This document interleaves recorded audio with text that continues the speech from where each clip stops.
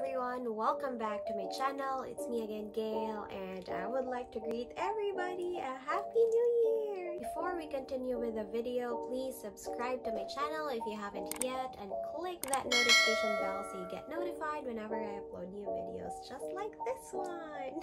So finally, I'm able to make this cost of living alone here in Japan video for the year 2022. The first ever video that I uploaded was in 2019, I'm pretty sure. Yeah, my first year here in Japan. So if you haven't seen that one, please click the cards or the description box if I can put that one there. Yeah, I'm excited and I am a little bit nervous because I rarely talk about money here on my channel. And I know money topics are, you know, a little bit private, but I would like to give everybody an idea on how much I really spend. Before that, again, another intermission number. A big shout out to Ana Luisa, who is currently sponsoring this part of the video. So this necklace that I got here and these pair of earrings is also from Ana Luisa. So if you don't know what Ana Luisa is, it is a New York-based jewelry company which promotes sustainability. And I have worked with Ana Luisa for the past 1.5 years, perhaps. Yes, and I've always loved their pieces. So let me just quickly show you the 3 pieces that I got. So the first one, I am already wearing this. This is a Soriaz necklace. So you can see it has a very dainty butterfly necklace and it's really cute and perfect for everyday look. The next one that I got is this necklace. I love this. I've been eyeing on this one for the longest time. So this is the Isabel necklace, which is freshwater pearl and 14K gold plated on sterling silver. So yes, this is so cute. Oh, nahulog. The last piece is this, the Saya mother of pearl necklace. Again, it's really dainty and it's really perfect for everyday look, or you just wanna dress up and put an element to your outfit. Wow. And again, thank you so much Ana Luisa for sponsoring this part of the video. For more details, please check out their website, which I will be putting the link on the description box. And they are actually doing a Valentine's sale, so if you want to give your loved ones or a special someone a perfect gift, then grab their sale up to 40% off. So let us go to the big topic, money topic. How much do I pay, or how much is my cost of living alone here in Japan? This is really a quick video. I'll just give you a run through of all the expenses that I normally pay here in Japan. So let us start with the first one, my rent. So currently I am living in a shared house. Yes, I just moved here in my new city. So currently I'm paying 45,000 for my rent, and that already includes the utilities. And take note, that is unlimited. I use my heater all the time whenever I'm at home and I love it. And I can use the water anytime I want. I can do my laundry anytime of the week without worrying how much I will be paying for the utilities because it's fixed. So yeah, that's cool. And on my first year, I actually paid 43,000 for my rent for my apartment and utilities for about 10,000. So this one is still cheaper. Yay! Okay, the next one is my health insurance. Currently, I am paying 13,377, or let's just round that off to 14,000 yen, compared to my first year, which was only 2,000 pesos. I mean, 2,000 yen. So that is really a big increase. Welcome to Japan. The next one, for my pension, I am paying 23,790 monthly, guys. I pay that monthly. Ganito kamahal dito sa Japan, but still life must go on.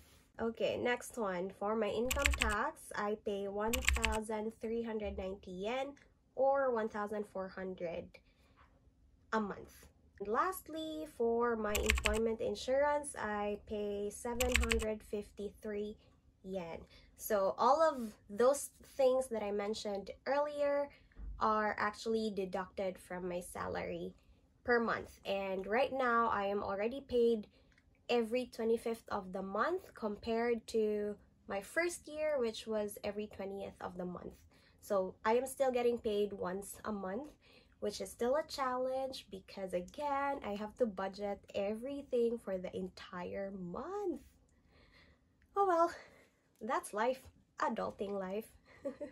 So now let's go to my monthly budget for the rest of the expenses or the things that I normally spend my money on. So the next one will be my food or my groceries. So during my first year, I availed the school lunch of the school because I was an ALT at that time, but now I am no longer availing that because the school that I am working for right now doesn't actually have a school lunch system. So it's a big challenge on my part as well because I'm not the best in the kitchen. I don't cook every single day. So it's really exhausting thinking of what food I'm going to eat for lunch. No, actually for breakfast, for lunch, and for dinner every day. But it's fine. I'm still surviving. So yeah, normally I budget about 20,000 yen a month.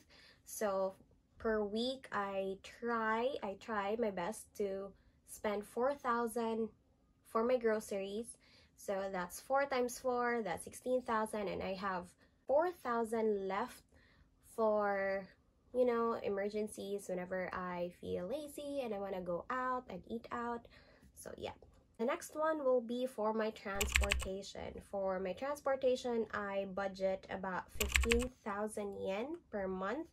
That already includes, you know, my expenses going to and from work and my travels. Especially now that I'm living in this area, like there are a lot of places that I could go to. I could go to Nara, to Kyoto, to Kobe in just, what, an hour or so?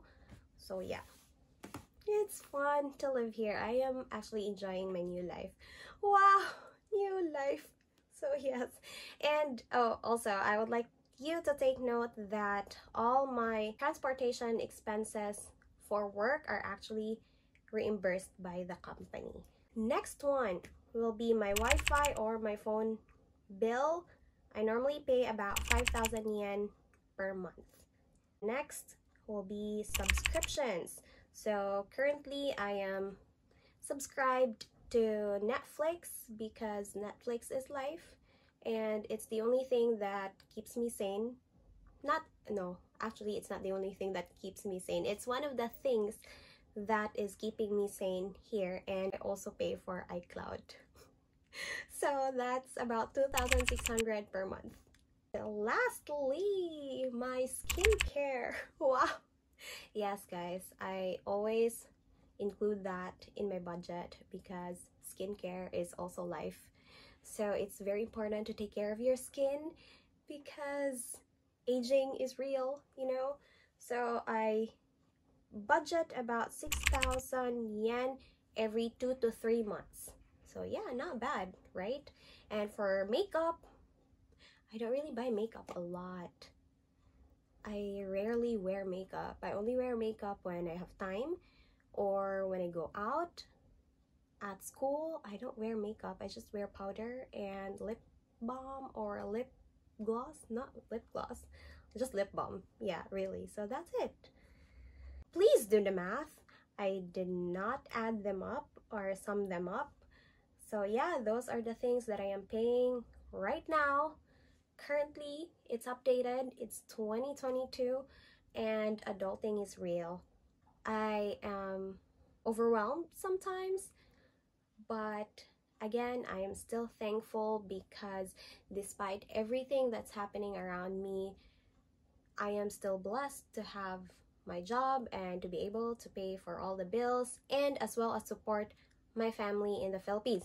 Oh, I actually forgot the very last thing, my remittance. Yeah, that is the biggest part of my expenses as well. So for my remittance every month, I normally send money to my mom. And that's quite personal. Sorry guys, I wanted to share that, but then I realized it is a personal topic, so I might as well not say it here on my channel. I guess that's it. See, it's really a short video, and I hope this video gave you an idea of the expenses here in Japan. And if you like this video, please subscribe to my channel if you haven't yet. Like this video and let us talk in the comment section. And I'll see you again next time. Thank you so much for watching. Bye! Oh baby, now let me warm you up. Baby, please let me love you much. Come on,